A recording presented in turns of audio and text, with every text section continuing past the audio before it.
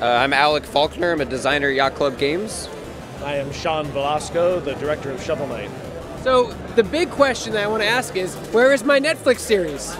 It's coming soon, I guess. Yeah, keep waiting. Definitely, we want that to happen. If you know anyone, please If you know send them our anyone way. who can draw cartoons, that would be great. That'd be a good Ask start. Netflix to give you money, and then you'll be like, okay. Yeah, stay tuned. Yeah, I mean, stay tuned if that could happen. We would definitely want that to happen. The Castlevania series, it's shown that like a game series can be popular and they're well received, and we could do it. It would be great for that. They're on to something. Yeah, definitely. So what are you guys showing here at PAX West? We've got Shovel Knight King of Cards and Shovel Knight Showdown, the last two updates to Shovel Knight Treasure Trove, coming in December. Finally. That and the Amiibos and the retail versions all be out in December. And in addition to that, we have Cyber Shadow, which we showed off a little bit at PAX East, and we've got Shovel Knight Dig, a brand new project that we're really excited about. Yeah, showing it off for the first time here. So, you guys were a very successful Kickstarter crowdfunding. Are you guys almost caught up on all the goals? This is it, King of Cards and Showdown, that's it. Yeah, we knocked out Spectre of Torment and Body Swap, there was Plague Knight, Co-op, I think it's all in there. Yeah, Battle Mode and King of Cards, and that's it. These are the last two expansions. I hope we didn't forget one. We didn't. We've been working on these for so long. I mean, the original Kickstarter was in March of 2013. Oh my god. So yeah, so we're I know, right? But everything is going to be finally done. It's going to be out in December. Showdown is looking really amazing. We put so much more work into it than we thought we were going to, and it's like a really cool full product. And King of Cards is the biggest Shovel Knight game yet, so it's an insane package. It's really good. What's it been like working on the same IP for 5 years? Are you guys a little burnt out on it? I mean, Cyber Show isn't Shovel Knight, so is it nice to kind of branch off and work on a different IP? Well, that one is more of a publishing effort, so we're not, day in and day out working on that project. But it is really great to see something else come to light that ain't Shovel Knight for once. Yeah, it's been a lot of fun to get into the publishing. Well, and with Shovel Knight Dig, it's a co-development between Nitrome and Yacht Club Games. So, to be able to work with them and to, share the Shovel Knight IP, to, see the new stuff come in, to work with Cyber Shadow and just, see all the cool improvements that are happening to the game and to help amplify everyone's message has just been, really cool. I can't believe, how giant this booth is and how many games we're showing, and just it's just it's a pretty gigantic, crazy thing. You guys were a really intimate team, when you guys first did the Kickstarter. Now you've kind of just exploded with this IP, and now you're getting into publishing. Does having a game development background help you in that area? Definitely. I think that's one of the strongest things that we can offer as a publisher, is that we'll play the build and we'll give a lot of feedback and insight as to how we think a game like this is supposed to be made. Right. And I mean, it's not that they always have to follow everything that we say, but hopefully that's what we can provide as Yacht Club. I mean, we're not the biggest, most giant publisher out there, but I think that we can provide that personal touch, and I think the quality of the games is just really, really going to be good. Talk about Shovel Knight Dig. Where did the idea for this game come from? Because I feel it's obvious, but maybe it wasn't. Because the gameplay's amazing. Well, we thought maybe there should be a game where Shovel Knight digs. Right. Yeah. Well, yeah, and we wanted to make a game that had It's more arcadey. It's more fast. Well, and I don't want to say it's a roguelike, but it's we wanted a game that you could have a repeated experience. I'm so into Spelunky, and we love Crypt of the Necro Dancer and games like that, and something where by doing the game perfectly you can find secrets and go off into new paths, and there are whole parts of it that are just uncovered that you didn't even know existed. That kind of stuff. Something that is something that you could replay a lot of times. A different kind of Shovel Knight game, aside, from the main core game. That was much better than saying it's the Dark Souls of Shovel Knight. Yeah. But we have plenty of people that can say that for us.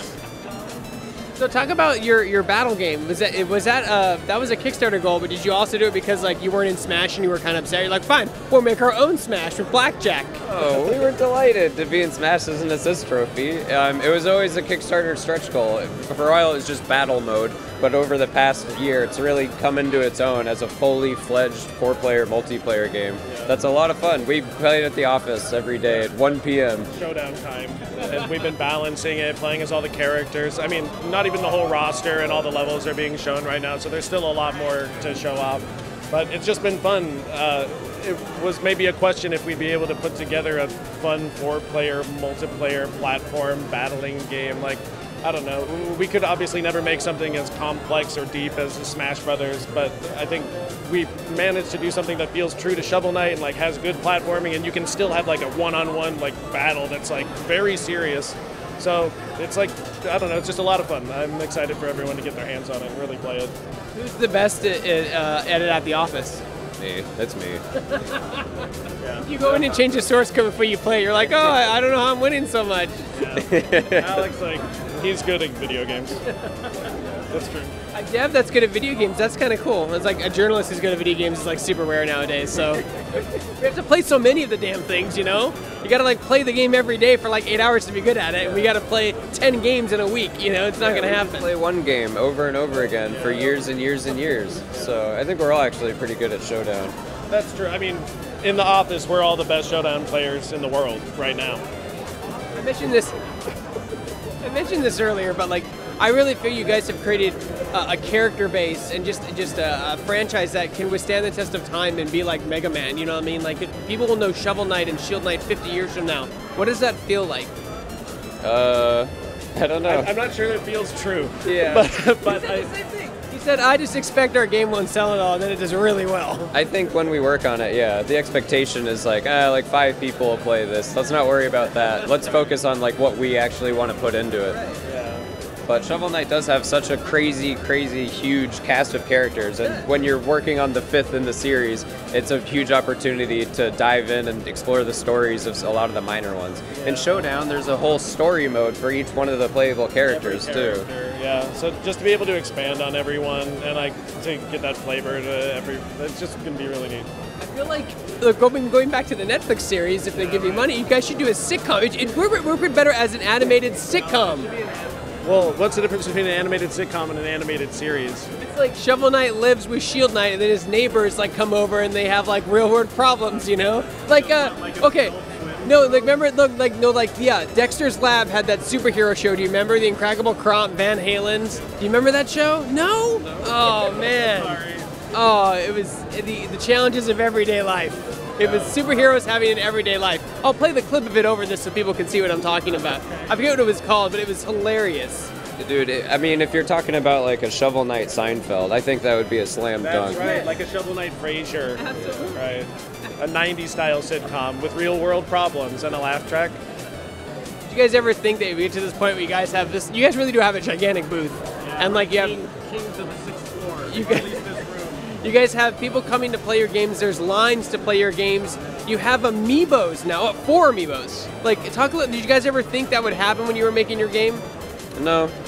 I mean, that was the plan ever since Shovel Knight. Was like a big draw board and then amiibos at the end of the draw board. Well, we couldn't have possibly known, but the goal has always been bed sheets and cereal and cartoon shows. And Shovel Knight was created to be like a character that could cross over into anything. So the further we can get into everywhere, the better.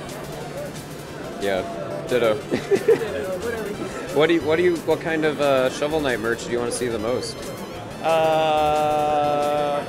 Shovel Knight cereal would be breakfast cereal would be the number one. Shapes of little shovels, and the marshmallows could be gems. Yeah, I mean, I think it would be like dirt, and there would be gems in there, and then you would get a spoon that's packed in that's like shaped like a shovel, and you would dig it out, and like there'd be like marshmallow gems in all the denominations. Box it says like dig in, and he's got it going. going. Oh my god, it writes itself. Dig it. Oh my god, you guys are incredible. When is this gonna happen? We gotta make this happen. We don't know any cereal people. I don't know how you find those people. Kellogg's, reach out to Shovel Knight and Yacht Club Games. General Mills, come on, we're talking to you. So, as you guys move over to publishing, are you tending to like it more than the development side of it, or is it equally enjoyable? It's equally enjoyable. I mean, at heart, we're all still game developers, and we want to keep working on our own games. But it's nice to be able to look at and help other projects in a more limited capacity. Yeah, it's fun to jump in on something fresh and get that variety. That's like part of what makes it so interesting to work on all these games at once. They kind of cross-pollinate each other as well.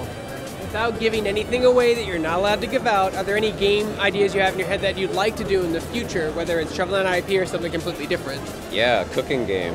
That'd be fun. I want to do a cooking game.